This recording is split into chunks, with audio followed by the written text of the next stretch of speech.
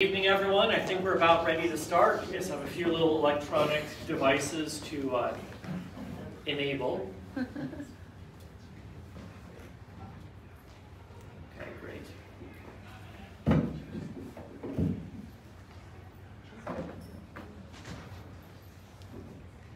Let's start with a prayer. In the name of the Father, and the Son, and the Holy Spirit. Amen. Amen. Lord Jesus, we are so profoundly grateful for all that you've blessed us with, the many graces and gifts you shower down upon us each and every day. And Lord, as we gather together, we know you are present in our midst. We open ourselves to the power of your Holy Spirit.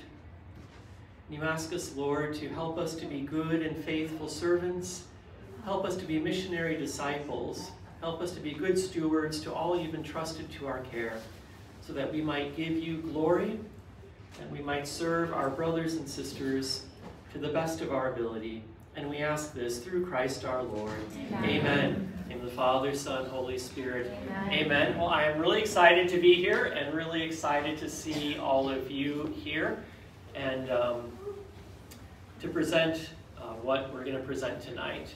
And just for a little bit of context, this has been a work primarily of our parish leadership team. It's called the FLT, Family Leadership Team, which is myself and the two parochial vicars, Sister Mary Agnes, and then Don Regan, our business manager and facilities manager, Walter Plummer, our director of the Office of Faith Formation and Evangelization, and Michelle Dushensky, our director of communications. So we're a group that meets every single week for an hour or an hour and 15 minutes or an hour and a half to talk through kind of the high level things happening in St. Gertrude and trying to make good decisions about moving forward. So we've been working on this for several months.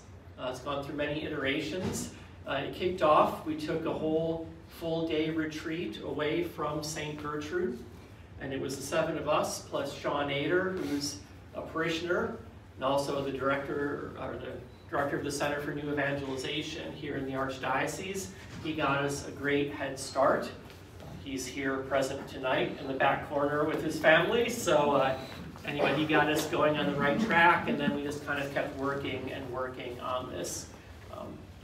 So without further ado, here we go. So the first question, why is this important? And there's several parts to the answer. One part to the answer is way back when we began the strategic planning process, which actually began under Father George when he was still here. There was the first phase of that was assembling all kinds of paperwork and data for the consulting company. And one thing they asked for was your parish mission statement. And so we went searching and we found not one, but 3 parish mission statements. It wasn't clear when any of them were put together, and it certainly didn't seem like any of the 3 were being used in any meaningful degree in the decisions that we were making as a parish. And given the fact it was kind of a new time, we were now finally, you might say fully out of COVID. There had been complete turnover in the parish parochial staff. All 3 of us priests here now have been here less than 2 years. A lot of turnover in the parish staff. Again, beacons of light happening in the Archdiocese. There's a lot happening. And we felt that rather than just go back to one of the previous mission statements, it made more sense to, so to speak, start from scratch and start anew. So that was a big part of it. And also realizing that with the strategic planning report now complete and in our hands, and having that report recommending, if you look at all the different suggestions and recommendations, there's literally hundreds of things we could potentially do from that report. And knowing that there's no way we could do even most of them, how do you make decisions? How do you, excuse me a moment.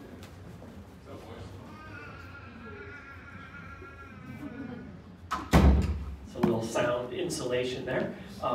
So of all the things we could potentially do in the months, the years ahead, how do you prioritize? How do you choose? And the most logical answer would be, well, what's most central to who you are and to what your mission is and your vision for what the parish is going to be. And if we don't have that in order, how can we really make good decisions about the future? So those are some of the reasons why we felt it was important to visit this topic at this time. And the other big, well, I'll leave it at that and get to the next slide. What are the elements? So again, there's been mission statements before, but a mission statement by itself is only of somewhat limited use. And so thanks to the wisdom of Sean and also of Walter, who've been very immersed in some of this before, what we realized is that a mission statement needs to be surrounded by a whole kind of kaleidoscope of other things that help to shape the bigger picture and understand the mission statement and all the rest in a way that really helps us to move forward. So there's actually 4 elements that I'll present tonight. And since these words, like mission statement, like a lot of different people can mean a lot of different things when they say them, I'm first going to define our terms as we use them here. So the mission statement is who we are, why we exist, what we do, whom we serve. Kind of preview of coming attractions of the 4 elements. This is, to me, actually the most boring of them. It's actually the other things that get a lot more fascinating. Then the vision, who we aspire to be. That's the aspirational, looking into the future. It's where we're going, who we want to become, our dream for the future. Then what's called the core values. What is it we cultivate? These are our virtues that guide our decisions and interactions, but they're the virtues that shape the very culture of our place. And what kind of culture do you need to actually achieve the mission and the vision that you've already outlined? Then finally, what's called strategic anchors, core things that we are committed to, and they're, I love this word, lenses by which we can examine relative goods and make choices, prioritize choices among those relative goods.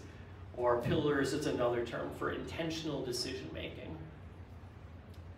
Okay.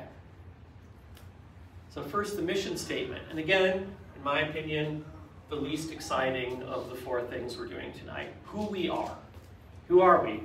We're a Roman Catholic parish in the Archdiocese of Cincinnati that is shaped and enlivened by the charism of the Order of Preachers.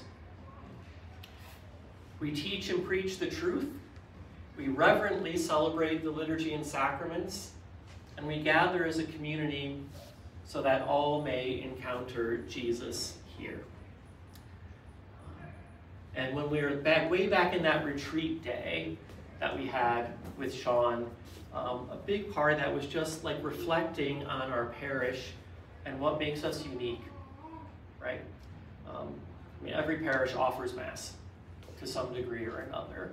But for us, we really, really emphasize the reverence by which we do that. I think to a greater degree than a lot of other places. I've said there's lots of parishes out there. This is the only one in the Archdiocese that's Dominican. And so the charism of the Order of Preachers is very central to who we are. And it informs, sometimes overtly and sometimes more covertly, it informs everything that we do. And then those last 3 words were chosen very intentionally. Encounter Jesus here. You've seen that repeated on our website. You know, about a year ago at this time, they were plastered on billboards along I-71 and I-75. So that was a very intentional use of those 3 words to round out the mission statement. Next will be the vision, which is necessarily shorter, but the ideal of the vision is it's short enough that everyone can memorize it and know it by heart. The vision, to be a community of disciples united in our Eucharistic Lord and sent to transform the world in the light of the gospel. So again, it starts with a gathering of people together. That's community. But not just any people, people who are disciples. intentional disciples, missionary disciples. This is the goal of who we want to be as a community. United together in our Eucharistic Lord. We had to mention that because this is a very Eucharistic parish, like a very, very Eucharistic parish. And he is the center of what we do, the source and the summit. And then this idea of being sent out to transform the world in the light of the gospel. So again, this is aspirational. I think all aspects of this we already do to some degree. I think honestly we could say there's some aspects we could do a lot better. You know, and for those who heard me preach this past Sunday, I pointed out that third part, that being sent out to the world. That's an area where I think is a growing edge for us, that we haven't done as much or haven't done it as coherently and systematically as we could. And I'm really excited about the future. I'm super excited that, you know, just this past summer we were able to hire Tyler Castrucci as a full-time coordinator for adult evangelization, and this is really a big time in his wheelhouse. This is something that all of us are involved in, but to have someone dedicated to it is really exciting. So that's the vision. And again, it's meant to be short, so it can be memorizable, but then we can kind of unpack a lot within that. Now the values. There's 5 of these. Again, these are virtues that shape a culture, the kind of culture that we want to have here in order to help us most effectively accomplish our mission and our vision. So we start with reverence. Again, something that we felt characterizes St. Gertrude. That we worship God with beauty and honor. And I'll have to say, throughout the entire, starting from the retreat day, all the way through the months of this work, beauty is a word that came up again and again and again and again. It's something we clearly value in the music that we do, in the way we celebrate Mass. You know, walk through the halls of St. Gertrude's School and there's just stunningly beautiful art, Fra Angelico, and all the rest all along. Like, beauty matters to us. We believe that beauty is a product of the reverence we have for God. So you worship God first and foremost with beauty and honor, but also realize that we can use the word reverence in relation to other people. And we do that by promoting the sanctity, promoting the family. Again, something I think this parish does really well. And approaching each person, every person, as one made in God's image and likeness. Again, you see that play out in things like the strong pro-life commitment that characterizes our parish. You see it in all kinds of ways. You know, the incredible service to the poor that the Ladies of Charity and the Knights of Columbus and so many others do. That sense of reverence is really important. And the second one, humility. We give the first glory to God and recognize our limitations. It's a big part of humility, recognizing limitations, and thus our need to rely on each other to accomplish the ministry the Lord has entrusted to us. To be a Lone Ranger, Yahoo cowboy, in the end, is not going to accomplish very much for the kingdom of God. We all have limitations and weaknesses, and thus we need to rely on each other and trust that, you know, one person's strengths makes up for someone else's weaknesses, and when we work together, we craft something really, really beautiful. And there's so many people in this parish on staff, so many among our parishioners who do such incredible work. And in like the year and a half I've been here, I've never seen one person brag. I've never seen one person with a puffed up ego talking about how great they are. I mean, humility, it's really moving to me to see the humility and how many people do such great work and put in so much effort and never try to claim any of that credit for their own. It's really quite amazing. Third one, it's a word everyone uses in common language all the time. Magnanimity. Now, magnanimity is a great virtue that Thomas Aquinas is very big on. And this is one of those areas where our Dominican part really comes through. Magnanimity, you can define it different ways, but in the end, it's a large-heartedness that aspires to the great, not for one's own sake, but for the glory of God and for the good of others. So the definition here, we recognize God has given us abundant gifts, and He has. We have an amazing parish. We have many amazing people. We have growth happening in the parish, growth happening in the schools. We have a lot of people who are very financially generous, a lot of people are very generous with their time. We've been given an enormous amount. And because of that, to whom much is given, much is expected. That God expects great things. And so therefore we aspire to do great things for, first of all, His glory, and then for the good of others. And this is really, really important. It's funny, in Catholic spirituality, there's often like two sides of a coin that together kind of paint the whole Catholic picture. And I think St. Therese, the little flower, and St. Catherine of Siena is a great example, right? Therese was all about do the little things, right, with great love. Pick one pin up off the ground with great love and you can save a soul. Her little way. That's one side of the coin. Then there's Catherine, who is big in many ways, but in one of her letters, she's writing to someone else, and she tells that person, do not be satisfied with doing small things for God when God is asking of you great things. It's not enough to do the small things. If God doesn't ask the great out of everyone, but if He's asking great things, you must do great things. And I'm quite convinced, and the work of our group was, that God is asking of us great things. Go big or go home. We're not just going to have a little tiny Corpus Christi procession. We're going to go right down Miami Avenue, right? Big things. We're not just going to bring in any speaker to come talk at the parish. We're going to bring George Weigel, one of the most foremost Catholic scholars and lecturers in the entire country. Big things. Again, not for our sake, but because we believe they glorify God and they are helpful to the souls of those around us. The fourth one, generosity. We give ourselves wholeheartedly to our mission and willingly make sacrifices to serve God and neighbor. And again, that's something I've seen every day with my own eyes at this place. I am stunned and humbled by the sacrifices people make. And I'll start with my parish staff. They work extraordinarily hard, sometimes under very difficult circumstances. They never complain.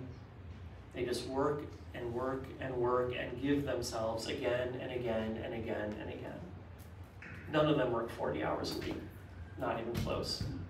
They're way up in the stratosphere, and they do it out of the goodness of their own hearts. That they realize there's something important and they're willing to sacrifice for it. And so many of our parishioners are the same way. I can't imagine, at least we're like me, unmarried, and that's great because I have no other real responsibilities.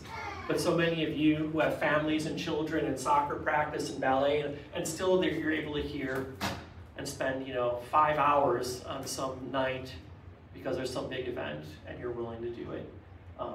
So I really think generosity and sacrifice is another hallmark of this culture here at St. Gertrude. Then finally, this is the one maybe of the 5 that we're most working on, but intentionality. That we plan well and make decisions through a process of prayer and study and consultation. We're getting better at it. We're not fully there. One of the big roadblocks to this is the pastor, who tends to get a good idea or hear a good idea and say, we're doing this, okay, we're doing it. And then everyone's like, whoa, how are we doing that, Father? So this is kind of speaking to me. I have to learn, even if I'm super excited, to okay, let's take it to prayer and really make sure we understand everything before we just decide to jump in. So these are the values that shape a culture. And culture is really important. To give an example, we've, in the parish side of things, have been looking to hire a couple different positions in the last year.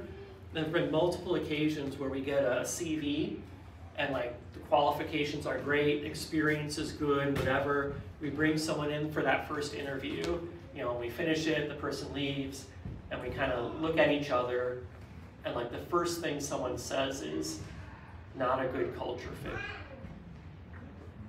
Every parish has its own culture, and even if someone has good qualifications, if they don't fit with our culture, it's not going to work. So we've already, in a sense, been using things like this in some of the decision making that we've been making. Okay. Last, strategic anchors, and these are actually, of all these presentations, the only ones that are numbered, and that's intentional because these are in an order of priority.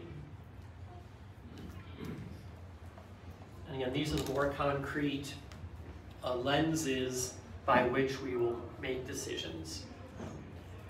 So the first one, beautiful and robust sacramental life.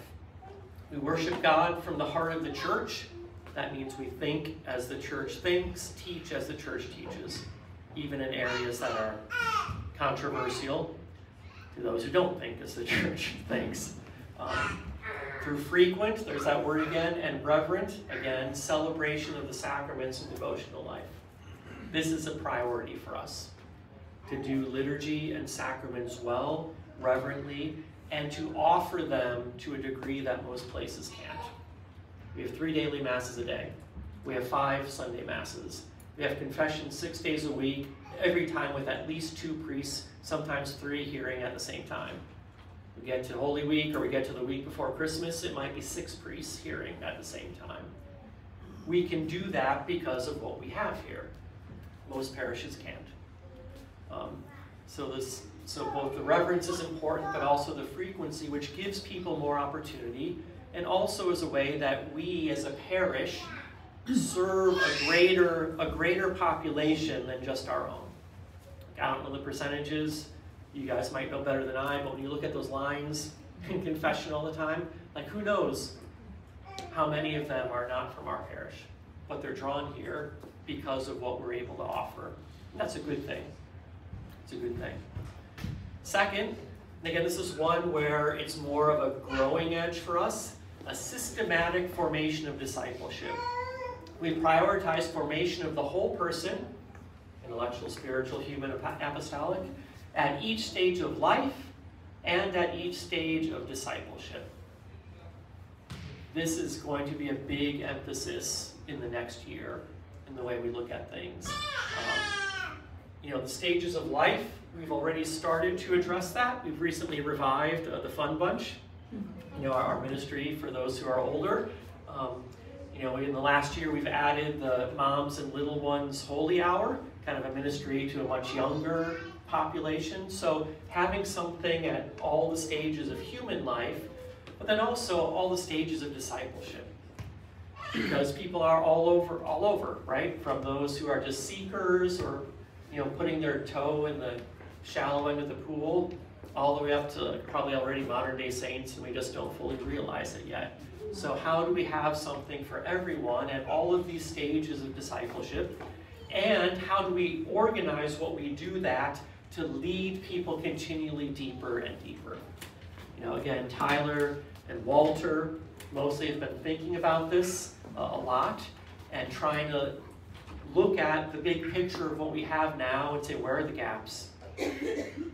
This path from not even a believer to like full-blown living saint, missionary, going out, evangelizing the world. Where are the gaps in our program and how do we address those?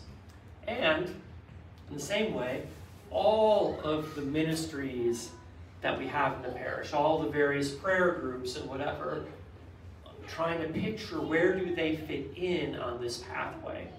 Again, to help understand where the gaps are and also how do we help move people. There'll be a lot more about this coming in the next year. Third, authentic communion. Now, communion is a great theologically deep word. It's often used or sometimes used interchangeably with community, but the difference is a community is formed as a result of horizontal relationships with each other. Communion is a community where the gel, the fundamental thing drawing them together, is a vertical relationship with God. And that's how the church references herself, both in the worldwide sense, as well as at the level of a diocese and at the level of a parish. We are a communion of the faithful. And so we foster a spirit of welcome, belonging, and integration into the mission of our parish community and the mission of the church. So again, this is an area where I think we've been doing a lot of work in terms of the first part, the welcoming. You know, we've stepped up in the last year or so a lot how we welcome new people. We've amped up how we, reach out to and welcome new parishioners. We now, at most masses, have people at the doorways handing out handing out programs at the beginning, bulletins at the end, that whole kind of ministry of being greeters. And so that's, I think, and we're showing like real fruits of that. Like just about 2 weeks ago, there was a couple who I talked to after a Sunday Mass, and they said, yeah, we've been coming here and we've decided we want to register. They said, our old parish, for Beacons of Light, they were kind of unhappy with how things went. So they said, we've been, visiting a bunch of different other churches to see where we would fit in. And of all of them, yours was the place we got the warmest welcome. They were greeted at the door, and then we got in, but somehow didn't get the program, and someone next to them take mine, and I'll go get another. So that's a great thing. That just made my little pastor heart, really, really happy to hear that. So authentic communion, and then now the next step, the integration into the mission. This is the part that I'm really also excited about, because we're going to be challenging every group and ministry in the parish, everything from the Walking with Purpose Women's Bible Study to the Sports Boosters to everyone, to say, okay, you guys go back with all of this, and you then give me a report on how you fit into this mission, and how are you integrated into this mission that we have as a parish as a whole. That, we don't want anyone just doing their own thing, but whatever your own thing is, which is great, how does your own thing fit into the big thing that we're all a part of? So, if we have any ministry leaders of various groups here, you will be hearing from us soon. And then finally, stewardship. In gratitude, we cultivate and direct our gifts in a way that is both ambitious but also prudent. Ambitious, not in the secular sense of that word, but in the magnanimity sense of big things, great things for God, but then also prudent. Recognizing that as many gifts as we do have, financially, humanly, people, hourly, we aren't literally infinite. At some point we can't do everything. So we have to be prudent about how we allocate what we have. Then finally, the practical takeaway, I invite everyone to kind of ponder in your own life, where do you see yourself in this parish in light of all of these things? And then again, for those who are involved in ministries of any sort, to start thinking about where is your ministry, or the ministries you're involved in, how do they fit into the big picture? I think that would be a really great thing for people to do, and we'll continue to have discussions about this. So there you go. That's the presentation. Thank you for your attention and listening, and if there's any questions, I'd be happy. It's, let's see, 7:16. Be happy to take any questions or just feedback, initial gut reaction.